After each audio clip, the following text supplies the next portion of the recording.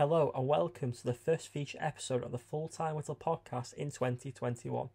After a great debut year in 2020, we are starting right where we left off with another fantastic and insightful guest. Former Northern Ireland international Roy Carroll joins us on the podcast to discuss his decorated 34-year playing career, where he featured for the likes of Wigan Athletic, West Ham United, Manchester United and Olympiacos. From talking about winning the Premier League and the FA Cup to his infamous moment against Tottenham Hotspur, Roy has some great tales to share. The Northern Irishman also opens up about his battle with depression and alcohol addiction.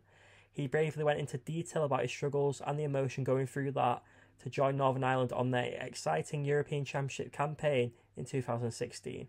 Roy is a fantastic guest and I really hope everyone enjoys his episode.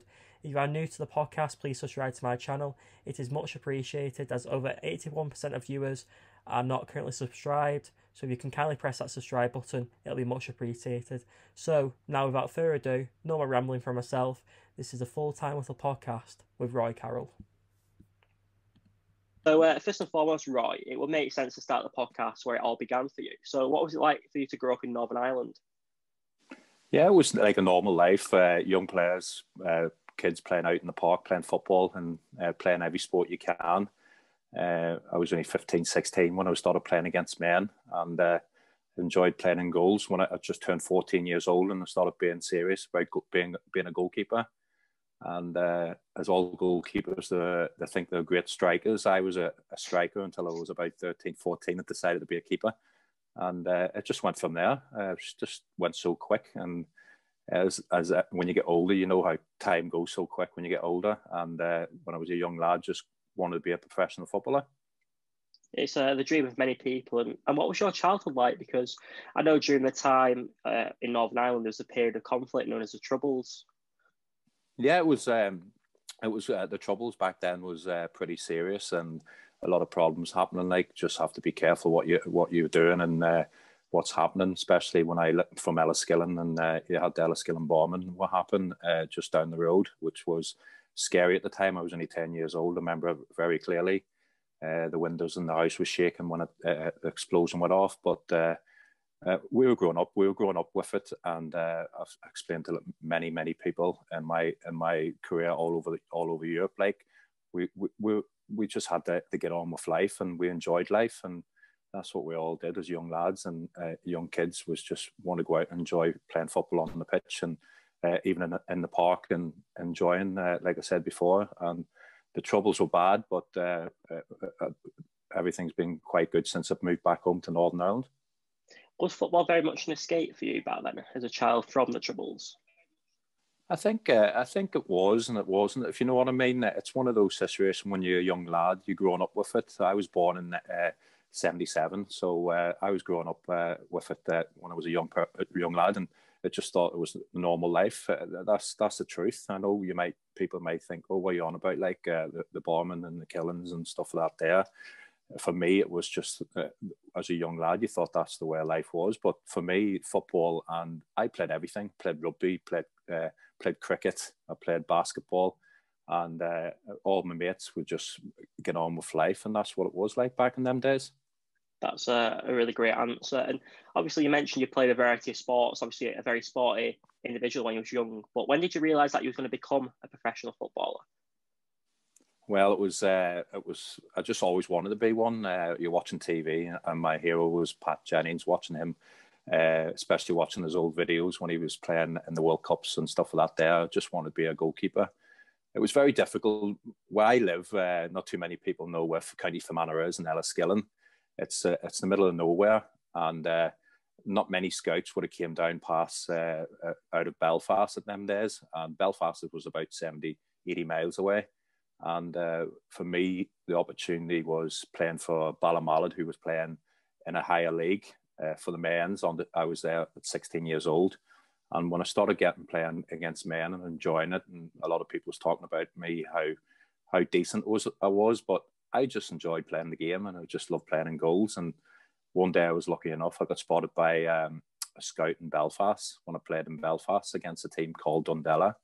And the opportunity just went from there. And I just there's many young players in Fermanagh who always wanted to be a professional football, never quite made it because the the opportunity never turned up for them. So for me, you need to have a bit of luck as well, Jay. You know what I mean? Football, you need to have a bit. You have to be in the right place at the right time. And back then in 1995, I was quite lucky in the right place at the right time.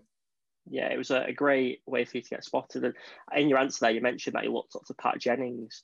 And I believe that Pat Jennings was part of the coaching team at Northern Ireland. What was it like to work with Pat? An idol for yourself growing up? It was good. It was brilliant. He was, I think, my first 2 or 3 minutes I was training with him. The ball hit me in the face about 5 times because I wasn't concentrating. I was that nervous, and he was my hero, and he was serving me volleys. And I think the first 5 to 6 balls hit me in the face. But he was a gentleman as well. He was really down to earth, and I was just over the moon. I was a young lad, and it was just so it was just unreal, if you understand, especially when you're a young lad looking up to your hero, and the next minute he's standing in front of you teaching you goalkeeping training. What did you learn from Pat? I've just learned how well he for how big he is, and the clubs he played for, how well he's just down to earth. You know what I mean? He was just down to earth, and that's stuck in my head for a long, long time, how well he is and the way he spoke to you. And I learned from Big Pat, like, what you look back and you see goalkeeping this day and age, and you look back when he was playing, he was just coming out catching the ball with one hand. You know what I mean? There was there was technique them days. It was just coming out. You try and catch the ball, you catch it with one hand. He had big enough hands to catch it with one hand, but this day and age now, it's all technique, and you have to do this, you have to do that. But for me, you have to keep the ball out of the net, and that's what Big Pat Jennings did. He used every part of his body to keep the ball out of the net. It sounds like it was a massive learning curve for you. And to talk now about the start of your professional career, in July 1995, you began your career at Hull City as a trainee. How did the move to England come about, and what was it like to migrate countries as a young footballer? Well, it was strange. It was strange at the start because I think it was in August. Hang on, let me see, September. I think I went over for a week's trial in September because I was still playing for Ballymallet at the time, and I think the season started already. So it was, I think it was probably end of September when I went over for a week's trial, and I broke my finger in the first training session. So I thought that was my chance finished. And about a month later, end of October, I got a phone call and they asked me to come over, and that's how it all.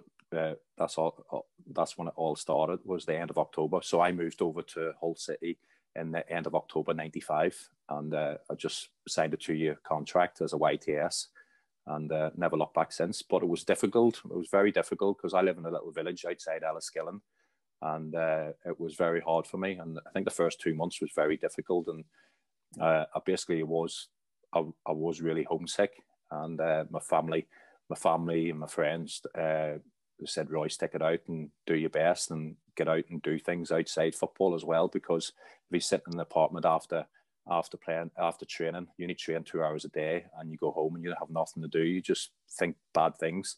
So I started going out with teammates and start doing things out around the town, and start going out and do a bit of shopping and playing golf. And that's what you need to do, keep yourself active. And after them 2 months, I was in the first team squad then, after them first 2 or 3 months. So it was brilliant. It went really quick. Very, very difficult to explain how quick it went, but it went so quick. I was in the first team squad when I was just 17 years old, which was brilliant for me. That's really impressive. And you mentioned there you was quite homesick at the time. Are you quite a big family person? I was, but it's a story like we've got a big family, and we lived in a small village. But every summer I used to come home. My first summer I was home for the first, I think it was the full holidays we had. So I think it was a month and a half, maybe 2 months off. And then the second year it was a month and a half, and then the next year it was like going down and down and down. So it's just the way life is. You end up meeting new friends. I met my wife in Hull, and you make your own life then, and that's what I'm trying to say to the young players over here. We have many players go to England, but they come back after 2 years because they're homesick. And for me, I just stuck it out, and every year it was getting less and less. I was coming home. I don't think I was home for the last 10 years in my summer holidays because I had my own life then with my family. Yeah, I think I'm well in the belief that home is where the person you like spending time with is. And obviously, Ireland played a big part in your upbringing at Northern Ireland. And obviously, you did manage to combat that homesickness as you're growing older. And to link back to your time at Hull City, you went on to make 50 appearances for the club in all competitions across them 2 years. How do you look back at your time with the Tigers? The Hull City at the time, it's your first club, and you never forget your first club as a professional footballer, especially when I signed my contract as a professional footballer. It was the proudest moment of my life and my whole life, and it was grateful. The manager Terry Dolan gave me the contract, but playing at Hull City it was difficult because we got relegated. My first year there, we got relegated, and the second year was the club was in big trouble, money, finance, and it was difficult. And the opportunity for me to play somewhere else because the club put everybody up for sale. So it was unknown what future you led at Hull City at the time. It was difficult at the time, but the club went on and done well for themselves because they got new owners put a lot of money into it. But I loved every minute of it. I loved it. Great teammates. You had Dean Winders, a big name, used to play for Hull City. Got them promoted to the Premier League with that goal at Wembley. Great player. Learned a lot from him as well. So every club I've been at, I've learned from. But you always have a little soft spot, especially for the club at Hull City. Your first club as a professional player, and I still keep an eye out on the results. And my good mate Grant McCann, he's the manager there now, so it's great to see. Hopefully, he can get the team promoted back up to the Championship. Was Dean Windass quite a big character in the dressing room? Because obviously Wigan fans know him quite well because his son Josh Windass recently played for the club before moving to Sheffield Wednesday. Yeah, see, for me, he was you could see he was going to go and play in a higher league, and he did move on for a while, and he came back to Hull City. But he was a massive player. He had the confidence in himself as well. He knows he could do better as well, and I think you need to have a bit of that as a player. And Dean Winders, he did have that. I played against his son a few times, but I think his dad was a lot better. Don't be saying that, but I think his dad was a lot better because the technique he was in shooting sessions and in the training ground, it was amazing. Obviously, Dean Windass was quite a big character. Like I said, he was quite crackers, as described by some of his former teammates. Have you got any funny stories of Dean Windass? No, I was a long time ago. I can't remember that much. Hey? So I'll leave the stories for some other time. But all I can remember, Dean Winders back in them days, he was just a character. And even when we went out as a young team, like the YTS used to go out, Dean Winders used to be around the corner, and he had come around and give the boys a few quid and say, lads, and have a good night and enjoy yourselves and relax and see us in training on Monday morning. He's a great guy and fantastic role model. And I really enjoyed playing with Dean. It wasn't that long I was playing with him because I think I was only playing for Hull City for a year and a half, and then I moved on then. After a spell of really impressive performances, you did catch several Football League clubs, and you had a very memorable performance against Wigan Athletic at Springfield Park, which probably ultimately led to the Athletic signing you for a club record fee at the time of $350,000. Was it initially a difficult decision to leave Hull? I know you mentioned earlier that they had a lot of mounting debts and they did need to offload players, and everyone's up for sale. I think it was one of those situations like with if a club comes in with that much money in them days, it's going to save the club. So for me personally, I was moving to a team who was getting promoted anyhow, because it was a strange situation because it was still at the end of the season, and I moved at the end of the season before the season was over, and Wigan was still in league in the lower league at that time, but they got promoted. And I was moving to a team who was getting promoted to a higher league. So for me personally, it was going to be better for me to play in a higher league. But you don't know if you're going to be playing or not until you turn up and have pre-season and everything goes well. But for me, I'm glad things went well for Hull City after that, because I think they just went uphill after that. And I don't want to say anything.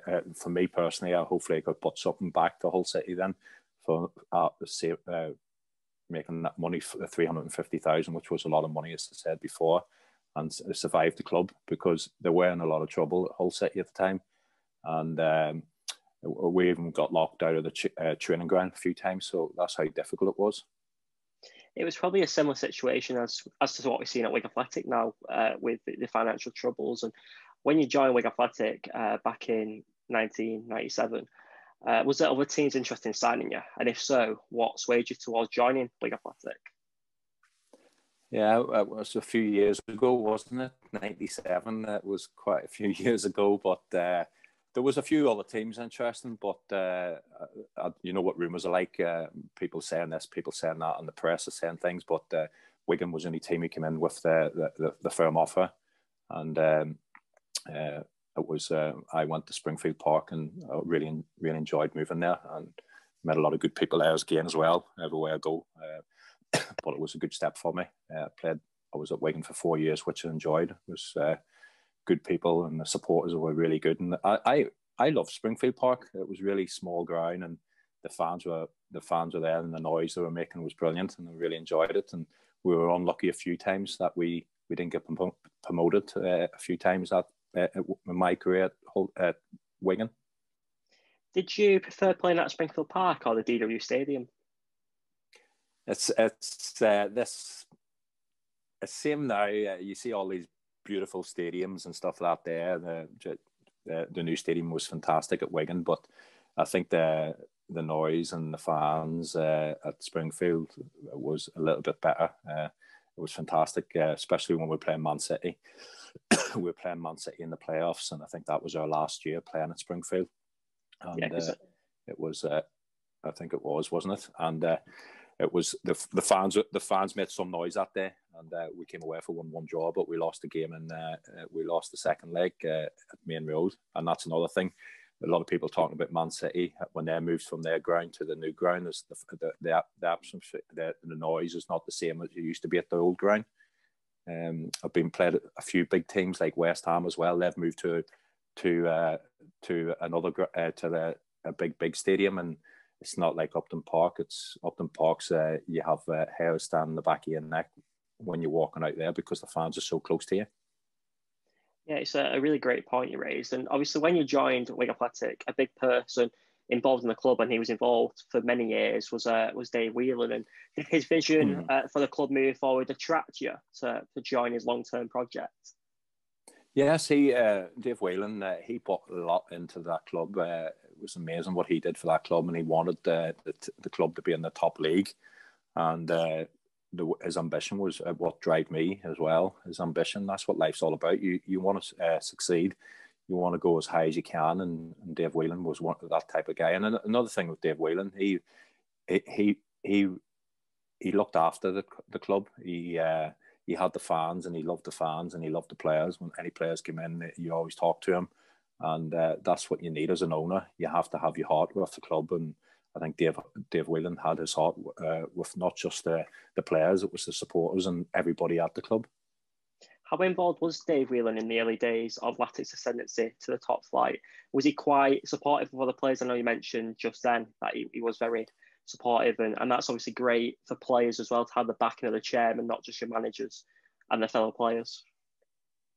Yeah, I think he at the start he was bringing a lot of players in like on big money. I think he bought a lot of players in for big money and wages, and I think he realises when I was there for 4 years, we didn't get promoted, we were close, but we wasn't quite there.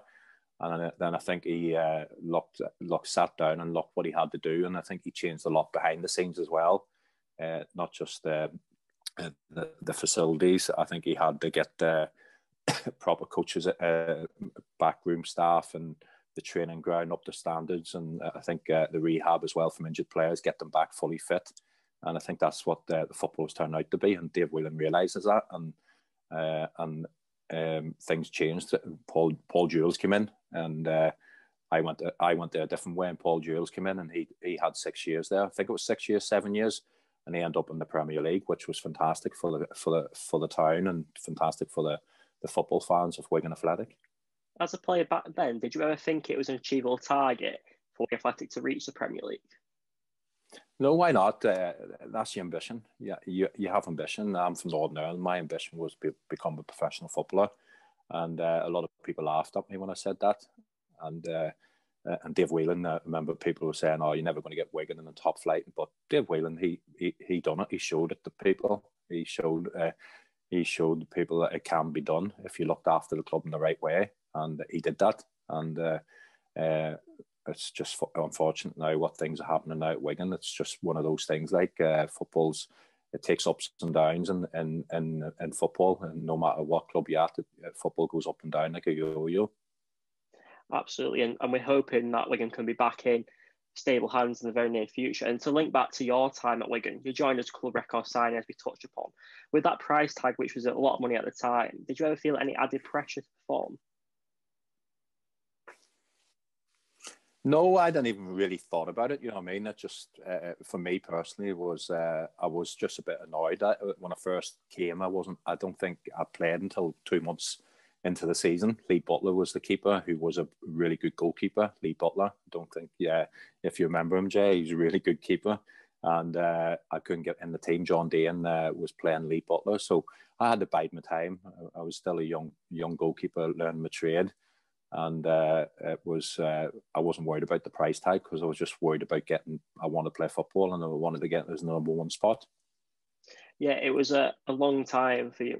I believe it was 7 months before you made your first appearance at the club.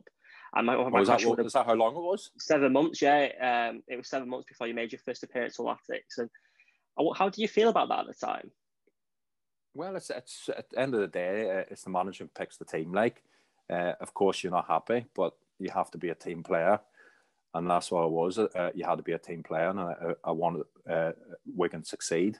And at the time, it was frustration not playing football. But when you have a goalkeeper like Lee Butler playing, it's very hard to drop Lee Butler, because he started the season because he got the team up, promoted the year before, and he done really well for the club, and me and him got on really well as well. So that's what goalkeepers are all about. We only have one position to play, and we're still good friends, and that's what football's all about. And you have to fight for that number one spot, and me and him was fighting for that number one spot. It's the link back to the goalkeepers union, which is often talked about in football.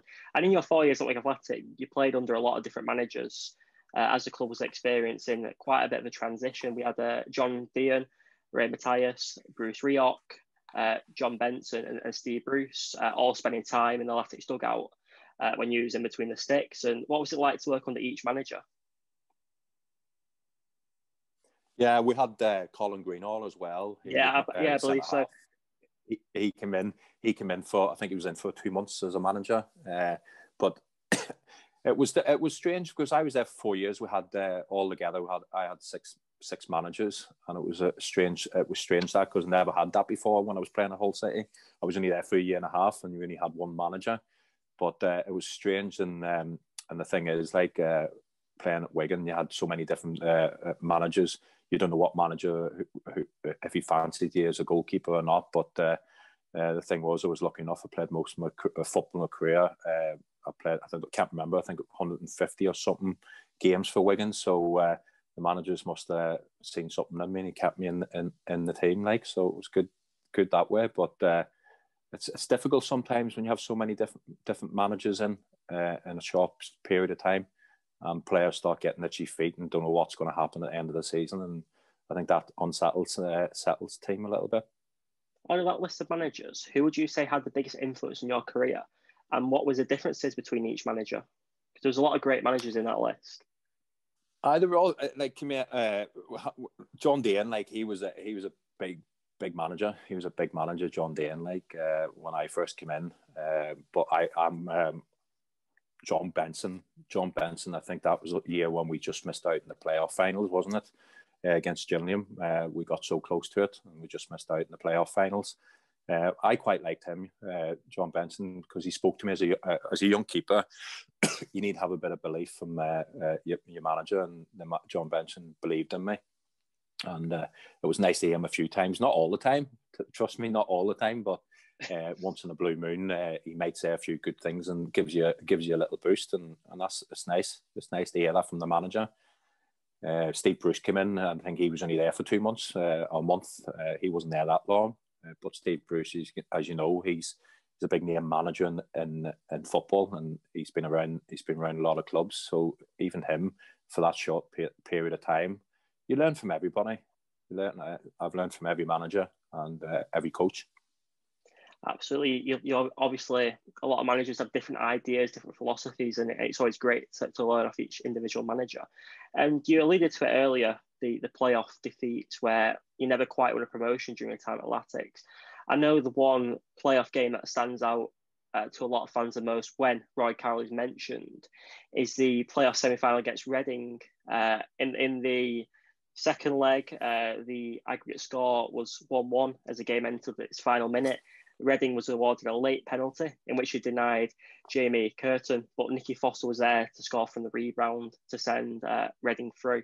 How do you remember that moment? I imagine you probably try to forget it because it's such late heartbreak in a really high stakes game.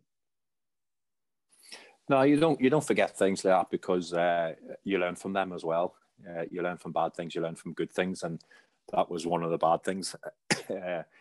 And a good day that might have went round the post, or poster might have held on to it or pushed it away from the players, but it went straight to one of their players and put it in the back of the net, which is every defeat's bad no matter what. But when you're in the playoffs and you're trying to get promoted, it was really dark day like. But football, you have to pull your socks back up and go again because football comes around very quick, especially this day and age. For me, it was a hard one to take, especially saving it as well. But you have to move on and learn from them games. Even when you win a game, like when you have a good performance and you win, I watch everything what they do and I try and pick out things what I can do better on. That's what I've learned as growing up, because when I was at Hull City and sometimes at Wigan, I never had a goalkeeping coach, so I had to learn myself sometimes. You know what I mean? So I used to watch Alan Fettis at Hull City. Then I was watching Lee Butler when he was playing. Because I had to learn myself sometimes, and I think that's what stuck in my head, and still telling young keepers over here you need to work and learn by yourself as well sometimes. That's a great story and a great bit of advice for a young footballer. And I noticed that you mentioned Lee Butler, who was obviously ahead of you for a brief time during his time at Wigan. And obviously it was a massive shame that you never got to win a promotion with Athletic. But was you surprised that squad never did get promoted? I was shocked. Like, we just missed out a few times. I can't remember what year it was, but I remember when we played, I think it was ridiculous. 12, 15 games in a month. It was ridiculous how many games we had to play, because we ended up going to Wembley and playing in a tournament in Wembley, and then we missed out in the playoffs because we lost in the playoffs. I think it was against Man City. That's what it was, Man City year. That was very tough, but as I said before, you always have to forget about what happened the season before, and just move on and look for the future. And that's what we try to do at Wigan, and it just didn't happen in my 4 years at the club. And I would have loved to get the club promoted, because I had a lot. The supporters were fantastic to me, and the players and not just the players, the people in the background, like even the dinner lady at Springfield at the training ground. They're all fantastic people. Who was the standout players in the Latics squad at the time, and was there any players in that team who you felt deserved to play at a high level, but for whatever reason it didn't happen? Yeah, there was as you know, Big Pat came down from Manchester United, and big centre half, like, and he's from my part of the world as well, Northern Ireland. But you had Big Simon up front, a big striker, Neil Roberts. You see Paul Warne now; he's a manager at Rotherham. All good players. Like, we had a lot of good players coming through the books, like, but I can't name them all. But they were fantastic players, and as I said before, I learned from each one of them as well. Stuart Barmer playing at the back. He played for Charlton as well, and really, really great players around. And as I said before, good coaches and good managers as well that came in and out. What was the most memorable match you ever played for Athletic? Yeah, the one I know this doesn't count, like, but I'm going for the Manchester United one when we opened the stadium. I loved that game. It was, I think I played the first 45 minutes, and I was playing against Dwight York and all the top players, Manchester United, and I was buzzing. I was a young lad and I was buzzing, and made a few saves, made a few catches, and enjoyed it. Like, but I think just that's the one. That's a friendly game. Like, does that count? No. Does that count? You can have it. You can have it. And a question I was actually going to ask was about that friendly. It was obviously the club's first ever outing against at the DW Stadium. You had a very impressive game. And do you think that match eventually helped you to get signed by Manchester United? I was going to tell you a story later on, like, but you brought it up now. That's what after that game, Sir Alex, when I moved to Manchester United, Sir Alex met up with me and we had a talk, and he says, we've been watching you since that game. And that was like 2 years. That was 2 years. He was been watching me from that game. That's what he got his scouts to come and watch me ever since that game. So that's what Ferguson said. Sir Alex said to me when we had a meeting. So you had a manager who's a world-class manager who had his scouts watch me for over 2 years, which was a bit scary though, thinking about it. Absolutely. And Sir Alex Ferguson is undoubtedly, in my opinion, the most decorated manager that's ever managed a Premier League club, especially in my era. I'm 21, so I've not really seen as many managers as probably as yourself. But Sir Alex always had the reputation. I remember growing up, Manchester United was a force to be reckoned with. You look at that fixture list in the Premier League, and that's a game you kind of always wanted to skip past. It used to be a 4-0 defeat every time. And to link back to the time at Wigan, you obviously earned a really good reputation as a really promising young goalkeeper in England. How did you feel your progression was at Wigan? Did you learn quite a lot from the managers you worked with? And did you feel like you matured as well as you got older and gained more experience playing first team football? Yeah, I did learn a lot. Like if we go back a bit, when I said about goalkeeping coaching, that was the biggest disappointment at Wigan. We didn't have a really first team goalkeeping coach. And I think that was my biggest aim, was try and get full-time coaching. And that was the thing. When I went to Man U, I knew I wasn't going to play much football, but I was looking to learn even more with a goalkeeping coach. And that was the only downfall at Wigan. And that's what I was saying before about Dave Whelan set back and started looking behind the scenes. And I think he started bringing people in and looking after that, looking after those type of situations, like goalkeeping coaches you need to have at the club, because you have so many keepers at the club which needs to be coached. And I think that Dave Whelan did that after that. And but for me, that the move going to Man U was down to Wigan, because I was playing probably my best football at Wigan at the time. I know we never made the promotion. We were so close to a few times in my 4 years, but when you get a club like Manchester United looking at you and been watching you for 2 years, it was you couldn't say no, really. Was it a really special moment for you to be wanted by one of the biggest clubs in the world? It must be a dream come true for a young lad from Northern Ireland.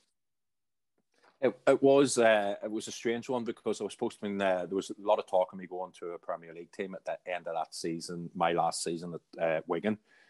But Paul Jules came in as well at the end of that season. And it was, I think, Wigan pre-season then came. I turned up for pre-season. I think Wigan went up to Scotland for pre-season. I was told I had to stay behind.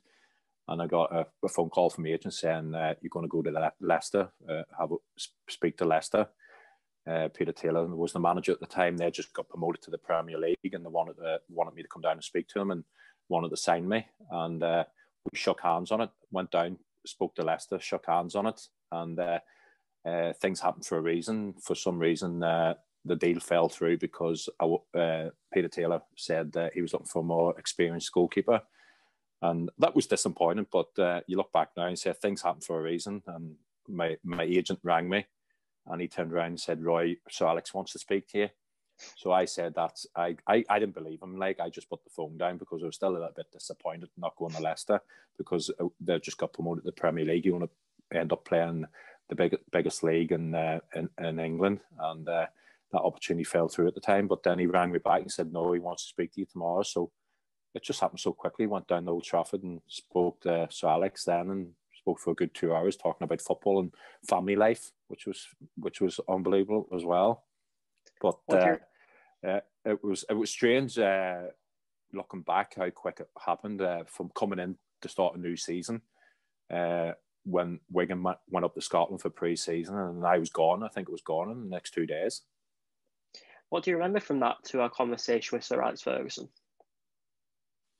I think I remember it was more about your family, how my family and my wife, and how's your family life going. You know what I mean? I think he was more into personally getting to know you as a person off the pitch, because I think he knew everything about me on the pitch because he watched me for 2 years. So I think he knew, and I knew I was going to United expecting to be the number 2 anyhow, because you had Fabien Barthez, who won everything in international football. He's one of the great keepers in France, who won many trophies for France. And but as I said before, I wanted to go and learn more, and I wanted to learn from the best. And if you can't learn from the best, like the players like Roy Keane, Giggsy, and all them players, David Beckham, there's something not right with you. So I learned a lot when I moved to Man U as well. So every club, slowly but surely, every club I went to, I've learned and got bigger and bigger, and learned different things from different players and different coaches.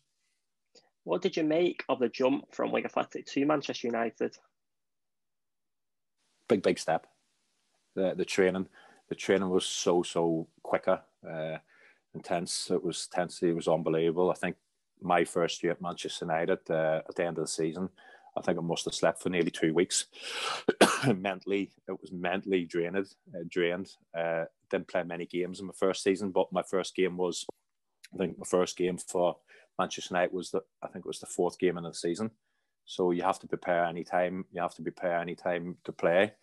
And that was a big problem as well, being a number 2. You don't know when you're going to play, and you have to be mentally prepared. And I think I wasn't ready for that. But the next season, I was prepared for everything, and I learned from the season before. I know people might laugh at me, but it was nearly 2 weeks when I slept for, because it was so draining on my brain. I was just about to say, what was his training regimes like? Because Sir Alex Ferguson demanded a lot from his players.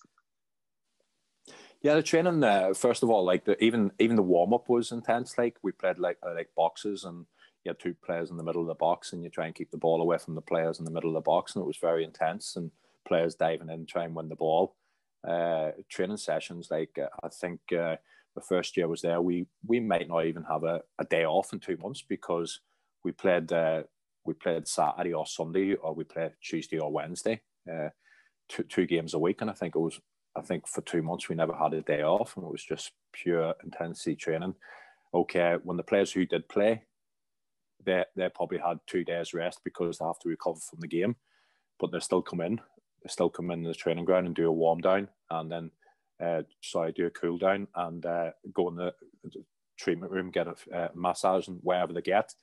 And the players who didn't play would have to do extra training, but I enjoyed it.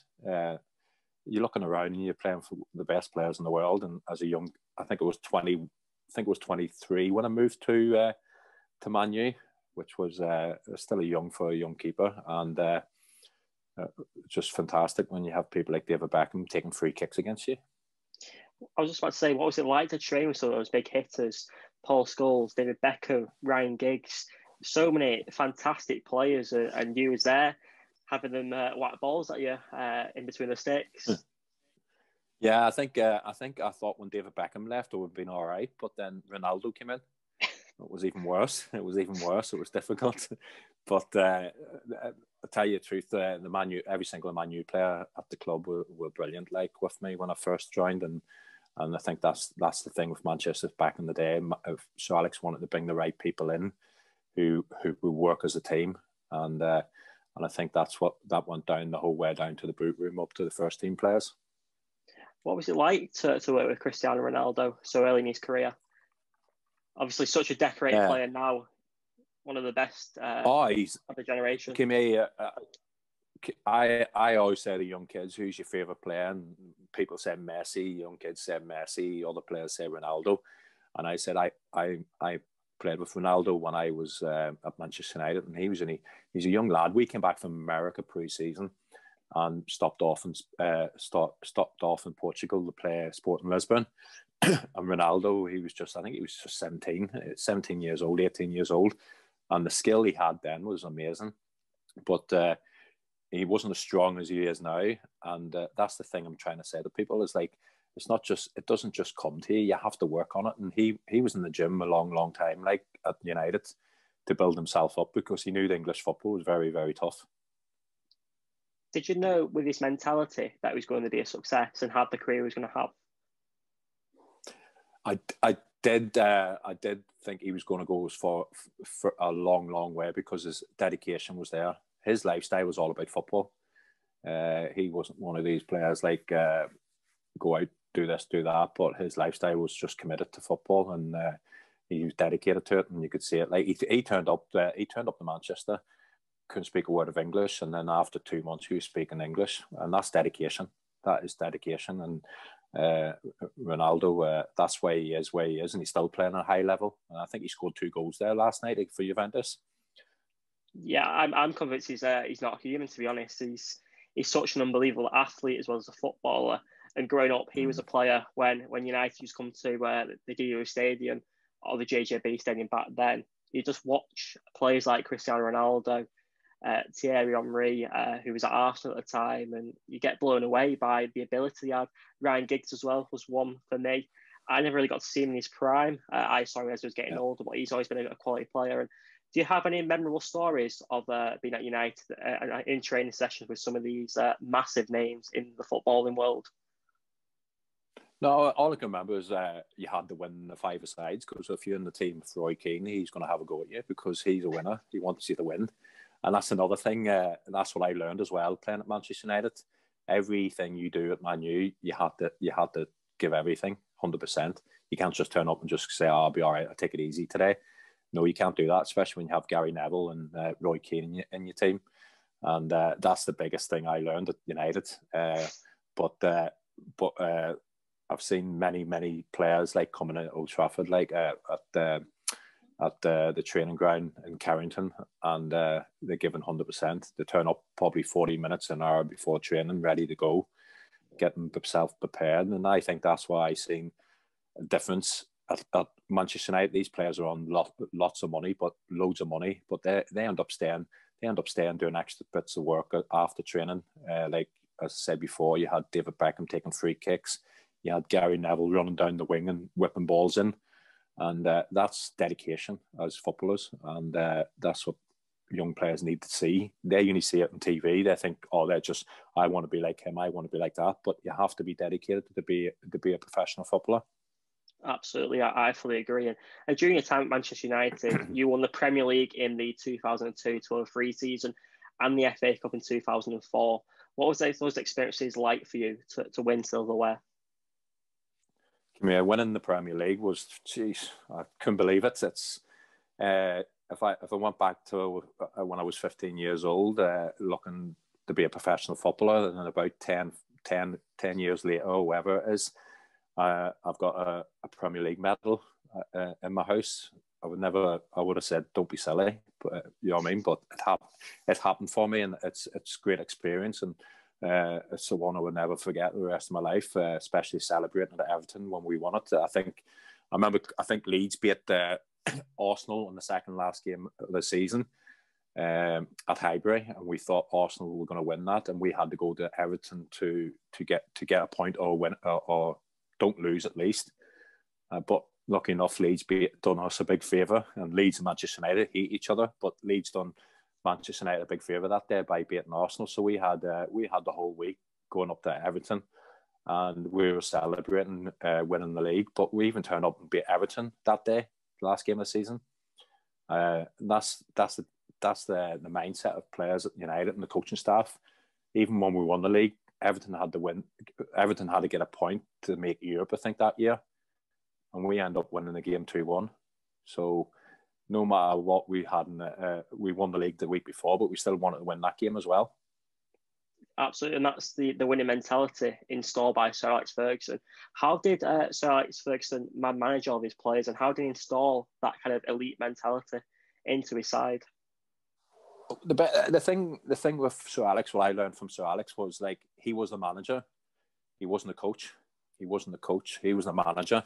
So he never took the training sessions, but he would have been there watching, and he would have been walking around talking to the players and seeing if the players are okay and keep talking to them. And I think that was brilliant, you know what I mean? Because I've been in many teams that you have the manager who takes the coaching as well, and it's the same voice over and over the whole week. But once you have Sir Alex who comes in on a Saturday, everybody keeps quiet and listens because you haven't heard him all week. You just you might have spoke to your one-on-one, but I think that was good. That's just my opinion, and I really liked it because you had a coach.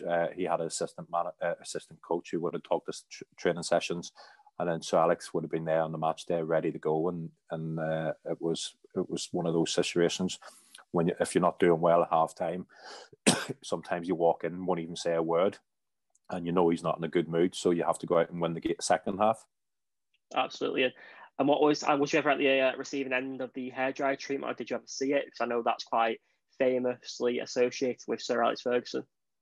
No, I was never. I thought I was going to get one after the game against Spurs,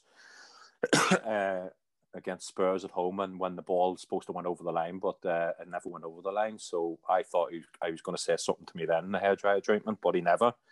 So I never had it one, and lucky enough, for the 4 years I was there, I was okay. I was in the good books, so it wasn't too bad. I'm really glad you mentioned that Tottenham moment, because although you made over 70 appearances for Manchester United, it's probably fair to say that you was probably most remembered for the ghost goal against Tottenham Hotspur, where Pedro Mendes' speculative one-range effort seemingly caught you out. Was you amazed as everyone else that the goal wasn't given? I talk about it a lot. Like a lot of people that brings this question up to me, but I brought it up today because I think I knew, Jay, you would have brought it up anyhow in the long term. But Kimia, of course I knew it was over, but I'm scooping it from over the line. Like, but the thing is, like, as I said back before, like, you want to win the game, and Spurs had that. It was a freak accident, but had to react, and the referee and the linesman never seen it, so it was 0-0. Did Sir Alex Ferguson praise you for your reactions in that moment? I think what he said was the reactions were very good. You know what I mean? Because some people would just give up and just stand there. But that's what I'm saying. Like I'm doing now over here, is coaching young goalkeepers, and I said to him, never give up because you never know what might happen in the game. Especially that one against Spurs, it came off my chest into my hands and went over my shoulder. Could have stood there, and hands on my hips, but carried on and scooped it back before I went over the line. Absolutely, and that's a great lesson to teach to younger students who are obviously learning the ropes in football. And as a goalkeeper, this is something that's always intrigued me. Do you find that mistakes are often penalised and highlighted a lot more than any other position? Because obviously, if a striker misses an open goal, I don't think they'll get the same amount of flack if a goalkeeper makes a mistake. I just think that's where things. I watch a lot of football now, and it's just it does bit upsets me now a little bit when you have so many people on TV talking about goalkeeping errors, who's never been a goalkeeper, so they don't know what they don't know sometimes what they're saying and stuff like that. Then you're thinking, give me a difficult ball to save or whatever. But I do understand it's their job to do this as TV pundits. But for me, that's the problem with goalkeeping now. I don't really see a goalkeeper who might come out and command a 6-yard box or his 18-yard box. Back in the day, you used to come out and catch the ball and be strong and commit yourself. Nowadays, there's so many different pundits having go at keepers. I think keepers are frightened to do things now. They come out and come out for a cross or whatever. But that's the truth. That's just me. When you're watching the game, you're thinking a 6'4" goalkeeper, if he jumps, he's going to be completely taller than everybody else, and you're catching the ball with your hands. But I think it's just because it's the way football is now. I think they might have been told to just stay in your box and let the defenders deal with it. Because I remember when I was playing at Wigan, John Benson said to me, Roy, you come for every ball because you're catching everything and it takes a lot of pressure off the defence. And that was my strong point playing at Wigan, was coming for crosses and catching the ball and taking pressure off my defence. And that's why I love to try and get goalkeepers to back, like especially in Northern Ireland, is come out and catch that ball and command that 18-yard box. Absolutely. It's the way how football's evolved, because I think goalkeepers nowadays are expected to be more footballers, if that makes sense. They're meant to be with it. You're right, Jay, you're right. And it's all about, it's all about great feet work and stuff like that there, and getting the ball out from the back and do this and do that. But then you forget you have to make saves as well, and you have to come out and stop the cross coming in, catching the cross, and all this technique. Now you punch everything, which is okay. You probably have to punch it once in a while, but a lot of punching as a goalkeeper now, and that's the biggest disappointment. If you can catch a ball in training, why can you not catch it in the game?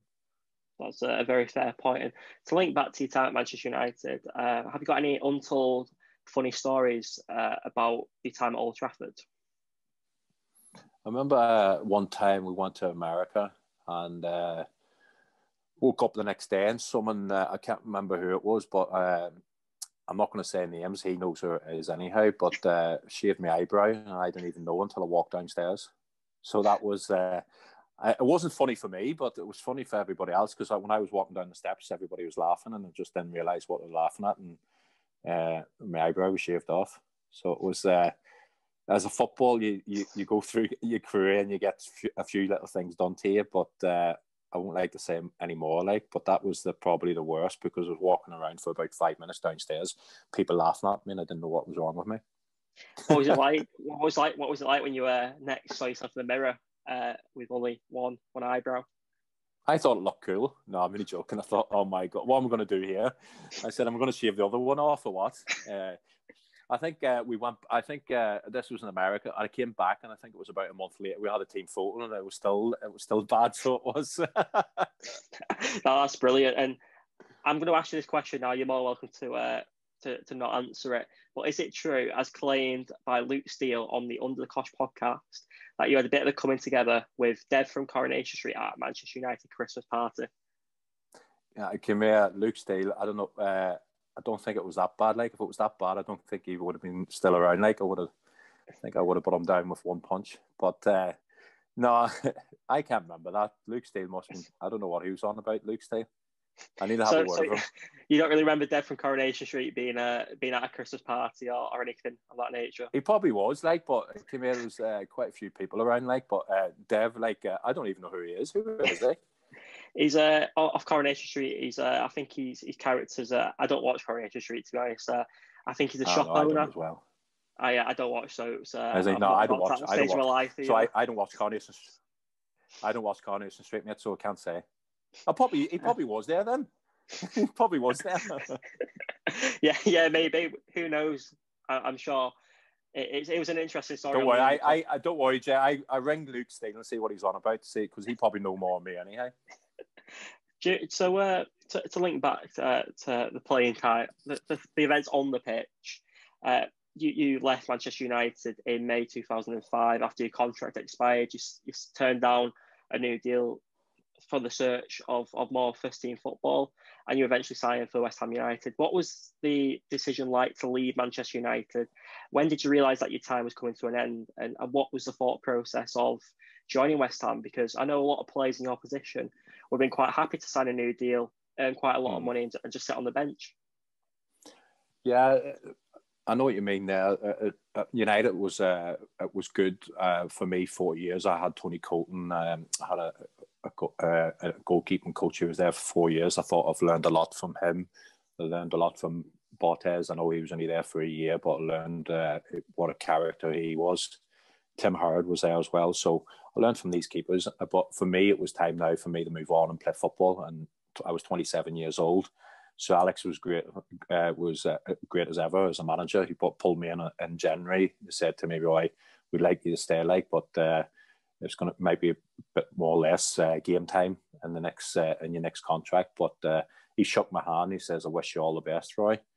And after January, I thought like any other manager would probably sit me in the stands, and that was me finished. But I played the rest of the season, and I played the last game of the season, and that was in the FA Cup final when we lost on penalty shootouts against Arsenal, and that was difficult, losing that in the penalty shootout against Arsenal when we should have won it. But this decision came.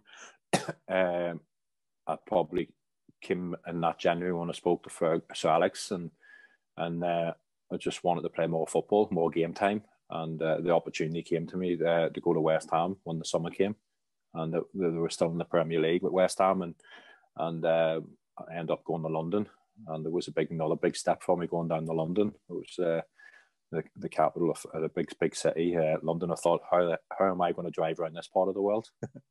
Yeah, I imagine London's a bit of a nightmare to navigate yourself around. And you hit the ground running at Upton Park. You made 19 appearances before you sustained a back injury in a match against Fulham in January 2006, which left you requiring surgery. How did this affect you mentally after making such a great start, as you were sidelined for the rest of the season, and you even missed the FA Cup final against Liverpool?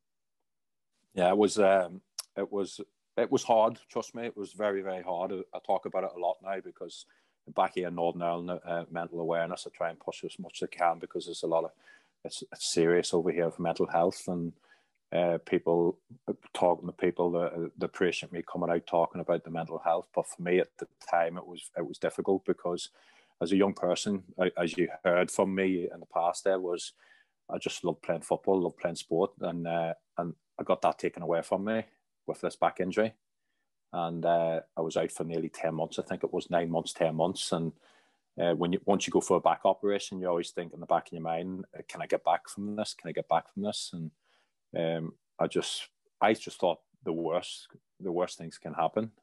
Looking back now, I was a bit selfish because there was a lot of the worse people who had to retire from football, but at the time I never thought that. At the time it was a bad injury, and kept me out for a long time, and the drink took over. To tell you the truth, Jay, the drink took over. The depression got worse, and I thought the drink will even help me. I used to drink all the time, like, you know what I mean, but this was really bad. I just drank to forget things, and it was hard times, like, and I think I end up leaving West Ham to go to Glasgow Rangers, the team I played for, the team I supported as a young lad, and it's just things took over, and when the drink takes over, that it's hard to get back off it. I was on the drink for nearly 3 or 4 years solid, which was hard to take. Before this happened, what was your relationship previously like with alcohol when you was at previous clubs? Oh, the boys, my teammates, they know me. I like to drink, have a bit of fun, have a banter. That's what it was like from Northern Ireland. We all have fun, and I always had drink, but I was enjoying it. But this time when I did start getting the depression, I wasn't enjoying the drink. I was drinking to get rid of the depression, which I thought might help, but it didn't help me. It got worse the next day. The depression got worse and worse and worse, and I drank more and more and more, and that was the hardest, trying to get off the drink to sort the depression out. And I still battling. I've been off the drink now for nearly 10 years. Coming up this June, actually, 10 years I've been off the drink, and the depression comes back once in a while, especially with this lockdown, COVID-19. It's hard to keep your mind active. Thanks for your honesty. And in terms of your relationship with alcohol, did that ever affect your family when you was going through that really rough patch? Yeah, of course it does. It affected my family. I left the family home, and my wife left my wife and the kids, and I just didn't care about anybody. I wasn't bothered about anybody. I was just drinking, and that was the hardest thing looking back in my life, and I regret every minute of it because my wife's been through a lot, and I think I was out of the game for nearly 9 months. I had no club for 9 months, and I woke up one day. I don't know if you heard this before, but I've talked about it quite a bit. I woke up in an apartment in Canary Wharf and just looked in the mirror and didn't even know who it was. And it was me looking back at myself. And from that day, I just stopped and just said I have to sort myself out because I'm going to end up dead, because I've lost my football, lost my family, and the drinking wasn't helping me, and I was drinking anything at the time as well. So I think my insides were in a bad way at the time. Was that the defining moment which made you realise that you need to seek out professional support with dealing with your mental health?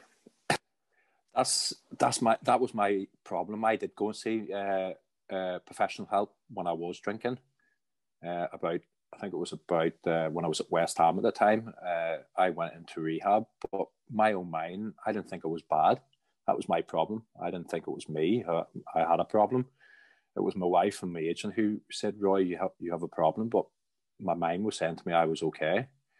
So basically, that was at West Ham. I went to Rangers for 6 months. I went to Derby County for a year and a half, and I was in Denmark for a year and a half. So there's, what's that, 3.5? You're talking about nearly 4 years drinking since the rehab. And that incident happened in Canary Wharf when I woke up and didn't realise who I was in the mirror. Something clicked in my head, and I said this many times. Something clicked in my head and said, I have to sort myself out. And basically, I didn't go for professional help. I was quite lucky. I left. I got a phone call. I went back to the wife and spoke to my wife and said, "Love, I'm going off the drink, staying off the drink." And she heard it so many times before, so she didn't believe me. And then I did stay off it. And I got a phone call from a Greek agent, asked me to go out to an island called Crete. They're playing the top league in Greece. And me and the wife and the kids went out to Greece for a week for look around, see what it's like, and we never came back. We loved it out there, different lifestyle. So I was quite fortunate to leave the United Kingdom, because I don't know what it would have been like if I stayed in the United Kingdom. I don't mean that in a bad way by people around me. It was just because I might not have been strong enough. But when I went to Greece, it was a different lifestyle, different culture. Met quite a few players out in football who didn't drink when we went out. So it was going out drinking orange juice and try and get over it. But them 6 months in Greece, first 6 months, was the hottest 6 months of my life, because my body thought I needed alcohol, and my body was completely ruined at the time, and it took me a while to get back up and running again. I was lucky enough them 6 months I must have been doing something right, because I got a phone call from Olympiacos and they wanted to buy me from Hoffi. I ended up going to Olympiacos and haven't looked back since. It's a really great story, and to link back, I really applaud your bravery for talking about your mental health. And obviously, football and mental health are two things that not often people talk about. And did you feel like the fame of fortune of being a professional footballer maybe acted a bit of a barrier back then? No, I think the main thing as a footballer is, like, because if you come out and say you have a problem, would a club buy you? Would a club keep you on contract? You know what I mean? If you come out and say you have mental depression, you had, I'm an alcoholic. I can't touch drink. I'm an alcoholic. You know what I mean? Put my hands up. I'm an alcoholic. But if you go to a football manager and say, "Come here, I've got a problem. I'm an alcoholic. I've got depression," do you think a manager is going to sign you a new contract? Yeah, I think that's a very fair point, because they may avoid you because of that reason. When I feel like the stigma mental health, I'm not going around the bush. Hey Jay, I'm not going to go around the bush here, but they're not going to sign you. You know what I mean? There's no may. Maybe a no. Yeah, no, they're not going to sign you. You know what I mean? That's it. Yeah. Because I came back from Greece, and people, Sean Derry rang me up. I had no club. I came back from Greece, and I was in the Northern Ireland team, and I was saying, "I'll come back to England now and see if I can get a team back in England." And Sean Derry was the only one who rang me, and he said, "Roy, I spoke to a few people, and we heard we would like you to come over to Notts County." And Notts County was in League One at the time, and I had no other offer on the table. You know what I mean? Once you have that bad name, no one's gonna touch you. You know what I mean? So and that's the problem as footballers. For footballers, if you have a problem, you're gonna come out and say something, because they're too scared to come out, because the supporters will say, "Oh, come here, you're on enough money. What are you doing?" You know what I mean? You're all right. Depression. Anybody can get depression. Anybody can get depression. And if the manager and the owners of the club finds out that you're an alcoholic and you've got depression, what's the point keeping them on the staff? You know what I mean? It's just the way it is. And I still think I do understand what the PFA is trying to do, but no joking behind. There's no joke behind it. The players are not going to come out and say it. Like, probably most of the players who come out and say it is after when they finish playing football. I was about to say, back then, was it not public knowledge about your struggles with mental health? No one knew until I came out and spoke about when I was in Greece, you see, and I spoke freely about it when I was in Greece, and when I came back to Northern Ireland, I spoke about it, and it's just, I think that was the biggest relief, is getting it out there, and I think that was the hardest thing to get out, was to get it out that I was an alcoholic and had bad depression, because you're just worried about everybody else. But my day now is, don't worry about anybody else. At the end of the day, you have to look after yourself first, and then you can look after people around you. Because if you can't look after yourself, how are you going to look after your family around you? So that's my advice for people. Please, if you have problems, sort yourself out and try and get help. If you can't get help, there's always someone out there who can help you. So don't be shy. That's a brilliant message. And what I'm quite intrigued to know is, what was the dressing room response to your admission about your mental health? What changing room, sorry? When you opened up to some of your teammates about your alcohol addiction and your mental health, what was the reaction to that? Was the "you'll be all right" culture still around, or did the teammates appreciate the problems? I was in Greece. I was at Greece at the time. They all knew I didn't drink, because when I went to Greece, I was off the drink for about a month, 2 months anyhow. But they all knew I never drank, because I was. Then they knew why. You know what I mean? I came out and done an interview in Greece and spoke openly about it, and I spoke to MUTV about it as well. So I basically just opened up and got everything out in the open. But in Greece, it was different. It was different. Temperament out there in Greece. It was like it was more different culture. It wasn't like when you play a game in England, you go out and have a few beers afterwards. In Greece, you go out and get some food afterwards. That's what it was like in Greece. Absolutely. And do you think early in your career there was more of a drinking culture amongst players, especially in the 90s and the 2000s? I think it was, yeah. I think it was like you play hard and you have a few drinks after the game. You go up to the players' bar and you have a few pints with your teammates and maybe your mates who you played against, and you have a chat about the game and all that. It's just the way it was, just the way football was in them days. I think Arsene Wenger changed it all when he brought the French players over, and things started to slowly change. You've seen Tony Adams. Tony Adams came out and said the same thing when Arsene Wenger came in. The culture changed at Arsenal. Absolutely. And to link back, and I'd like to ask, is there anything, you've already touched upon it, which was absolutely brilliant, that if you are struggling with your mental health, it's important to be brave and reach out and speak to someone, because there will be someone there to help you. And I'd like to now go back onto the football side of things. Obviously, you spent some time with Olympiacos, and how do you reflect on your time in Greece? Because obviously before that you was with Crete, you earned your move there to Olympiacos. You had quite a memorable debut as well, I believe. Yeah, it was fantastic memories. That was. I can't forget that one. The debut in Moscow. It was like -13. It was very, very cold, and I think the goalkeeper, the number one keeper, he got sent off 15 minutes before the end of the game, and we were winning 1-0 in the Europa League.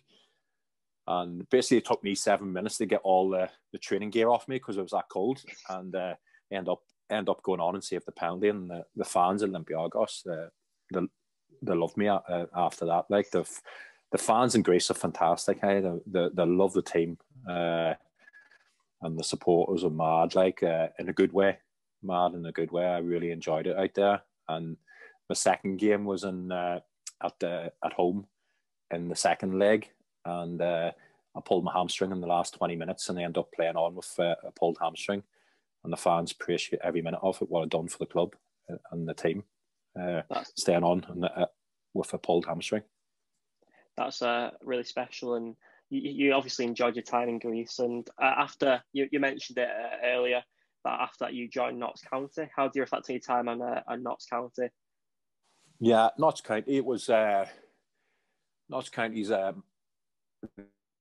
the oldest club. It was the oldest club in the football league, and they've went through the same thing as Wigan's going through. They had a guy come in many years ago and said he had money, and they end up flipping. He had no money, and the club went downhill big time. Sven-Goran Eriksson was the manager. Schmeichel was the goalkeeper. Young Schmeichel was the goalkeeper, and they got relegated. Now they're playing non-league football. It's a massive club, Notts County. But when I went, it was we were in League One at the time, and Sean Dyer was the manager. And my dad's from Nottingham, by the way, so I have family over there. My dad's a Notts County fan, so yes. That would have been brilliant for him. Oh, he loved it. He loved it. I had family over there as well, so it was nice. I went over for 1 year because I wanted to play football. I wanted to play on because I wanted to play in the Euros with Northern Ireland, and I ended up staying there for 2 years with Notts County, and I was playing with Sean Dyer, who's the manager, and that's another club. I was there for two years at Notts County, and I think they had 8 managers at the time in 2 years. Wow. That's including the caretaker managers. So that's what happens with football clubs, like when people come in and don't look after the club. And hopefully they can get back up in Football League, hopefully. Fingers crossed sooner or later. Absolutely. And after leaving Nottingham, you stayed there between 2014 and 2016. At the age of 38, you went back to your native homeland to play for Linfield for the next 3 years of your career. Mm. When you moved back to Northern Ireland, had it changed a lot since you'd left the Hull as a teenager? Yeah, it's changed a lot. Like it's changed for the good. Like you don't wake up like and born on the news and says someone's been killed or there's been a bomb blew up somewhere. But this day and age now, it's peaceful. It's peaceful. It's a lovely country, beautiful country. I don't know if you've ever been over. It's a lovely country, and I've been away. I was away for nearly 20 odd years, like, and it's just nice to be home. It's nice and relaxed, and it's just great, especially living in the countryside. But it's changed a lot, like, since I've left in '95. But during your time at Linfield, you spent 3 years there. How did you find playing back in the League of Ireland? The Irish League. It was. Be fair, when I moved back, it was. I knew it was going to be a tough league because it's a part-time football league, you see, and the players coming in, like, come back from England after being professional contracts, come back and they don't do too well because they're not open-minded about the league. For me, I came back open-minded about the league and I really enjoyed it. And Linfield is the biggest club in Northern Ireland, and they have my first year back, and we end up winning the league, which was fantastic. And I think it was the first time they won the league in 5 years. I think it was. Don't quote me on that. I have to have a look at it and find out. But it was quite a while since they won the league before, and it was a privilege, really unbelievable to win the league again for my first year back in Northern Ireland. And we won the big cup as well. The Irish Cup was like the FA Cup at the end of the season over here, and it was brilliant to win that as well in the first league. But the second season didn't go too good. We missed out in the playoffs. We missed out in Europe the second season, but the third year we ended up winning the league again. So it was good, 3 years, but I got a bad injury, and that's what stopped me playing for Linfield, because I had a serious injury in my knee. It ruptured my ACL, which was a bad injury. Touch wood, everything's all right now. That sounds great to hear that the injury's cleared up and it's doing well. Are you now officially retired after leaving Linfield in 2019? Are you still open to playing? I'm playing for a team, FC Minewell. It's a team what some boys opened up during the COVID-19 league. Where first season, this season, this is right in the lowest league. Like, you know what I mean? It's just a bunch of lads. It's all about mental awareness. A team for people who's been through bad times and hard times, and it's all about mental awareness, and we're trying to push it as much as we can in Northern Ireland. The FC Minewell, it's called. So great bunch of lads. Keith Gillespie's playing in it as well, who used to play for Manchester United and Newcastle, and the Northern Ireland legend. So we're enjoying it. It's all about having a smile on your face and playing the game. and getting people out. We only train once a week, but the people who come training, they love it. They just want to get out of the house, even if it's only once or twice a week, and we love every minute of it. That's absolutely brilliant, and it's great to hear that there's a team especially made for people with mental health, and everyone's enjoying themselves playing football. And what are your plans? What are you up to at the moment? Obviously, amongst COVID, I know you mentioned your coaching earlier on. What have you been up to with the coaching in Northern Ireland? Yeah, I've opened my goalkeeping school. I've opened a goalkeeping school over here, but it's been basically, I had it open for 2 years now, but it's not really 2 years because of this COVID. It's been a nightmare. It's been closed down for quite a while now with the lockdowns, and so anyhow, the kids over here, I'm coaching young kids from 9 years old to 16-year-olds, and I want the next Pat Jennings goalkeeper coming out of Northern Ireland, try and get them not just in England or Scotland. I want them. That's what I'm trying to say to young players. If you can't make it in England or Scotland, don't worry. There's all other places you can go. You know what I mean? I never thought I'd be playing in Greece. I never thought I'd be playing in Denmark. You know what I mean? There's football. Football's all over the world. So if you have a bad time in England, you can't make it in England. Don't worry. There's other places to go. And that's what I'm trying to coach kids to believe in themselves, because being a goalkeeper, it's a lonely place, and it's just you and the coach as a goalkeeper, the goalkeeper and the goalkeeping coach, and it's a lonely place. So you have to be very mentally strong and believe in yourself is the main thing as well. That's some great pieces of advice for any young goalkeeper. And one thing that's always intrigued me is, do you have any managerial ambitions? Because I knew you led Barnet back in 2011 to the Hart Senior Cup final victory against Stevenage. You hold the most unusual honour of having won a trophy in your only ever game as a manager. Some start. I'm retired, you see now, so that's me retired. I don't have to come back to management. No, you don't. You can have the most perfect record. It matches Sir Alex. Sam Allardyce's record for England of 1 game, 1 victory, 100% record, no goals conceded. And I think one thing to end the podcast, and one thing we have to talk about, is that despite having a fantastic club career, you played for 11 clubs, featured for the likes of Wigan Athletic, Manchester United, West Ham. You also played 45 times for your country between 1997 and 2017. What was it like to play for your country? A dream come true. I know a lot of people probably, but it does. I love my country. I love Northern Ireland. I love Northern Ireland football team, and it's just fantastic. I wish I had more caps. That's the only downfall. I wish I had more caps, but came here. I played 47 times for my club, for my country. I'm very proud of that. And once we qualified for the major tournament in 2016, that was really, really, really hard for me when we lost against Wales, because I never thought I would be sitting on the bench in the major tournament for Northern Ireland after what I went through. It was I had a tear in my eye, and it was tough to take, but I enjoyed every minute of it. And especially when I used to watch Pat Jennings back in the day, and have them Northern Ireland tops in hanging up in the wall. It's fantastic to look at when you're getting old and grey. Absolutely. And what was it like to experience the Euros in 2016? It was, see, our fans, our Northern Ireland fans, I told you about partying, our fans are brilliant. I remember when we were playing at Windsor High and we only had 6,000-7,000 fans. Now we're having 19,000 fans. And it's just like the roof's being ripped off. The noise they make is unbelievable. The only time I ever heard fans like that is the Olympiacos fans. When Olympiacos fans sing, they're just so loud. But Northern Ireland in the Euros 2016, they were fantastic. Credit to them.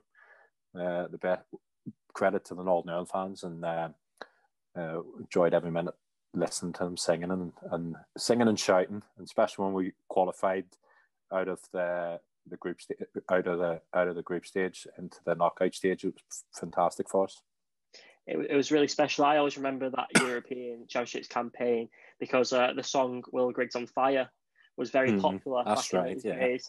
The Wigan Athletic striker, he just had a great season, scored 28 goals as Latics got promoted to League One in the 2015-16 campaign. And I think one question that's always intrigued Wigan fans is, why did Will Grigg not feature at that tournament? Because it was very strange from the outside to see someone in such good form not be given an opportunity to play. See, that's not it's not for me to answer, like, but it was a great song, though, wasn't it? No, but you're right. Yeah, I don't know why. I don't know why it was. But I know what you're saying. He scored a lot of goals for Wigan. Got them promoted. So I forgot Will was there. I forgot about that. Great song. I love that song. They said it. I thought, like, if I was the manager, I'd probably stuck him on for the last 5 minutes against Wales, and the fans would have went mad. It would have been brilliant to get him on the pitch. But I don't know. Michael O'Neill picks the team, like, and great manager. He's done wonders, Michael O'Neill, for Northern Ireland since he came in, and he's moved on now to Stoke City. But it's probably because he had the likes of Kyle Lafferty and strikers in front of him. But as you say, Will Grigg was probably top in form that year, scoring so many goals. So you never know. You don't know what's behind the scenes, do you? No, that's very true. And to recap this podcast, you've been an excellent guest, really insightful, some great stories. And I think the one question I always like to ask my guests is, what is your biggest career highlight and what is your biggest career regret? I've got a lot of highlights because first one was to be a professional footballer, you know what I mean? But it's probably the biggest one for me was playing for Northern Ireland. I know it's winning the Premier League's good, but playing for my country, as I said before, that's the biggest. Absolutely, and it's a great achievement. And I think one question that'll be quite intriguing, knowing what you're doing now in Northern Ireland with your coaching. Obviously, having had that coaching experience now, knowing what you know now, what career advice would you give the 19-year-old Roy Carroll who signed for Wigan in 1997? What advice?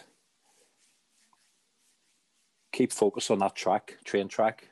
A guy told me 5 years ago, you're going to be on a track, follow that track the whole way down the track. If you come off it, you have to get back on it as quick as possible. Keep focused, stay on that track. If you understand what I'm saying, Jay. Yeah, it's a brilliant advice. Always stay on that same path. Always keep working towards the same goal. Is that the message you're trying to send across?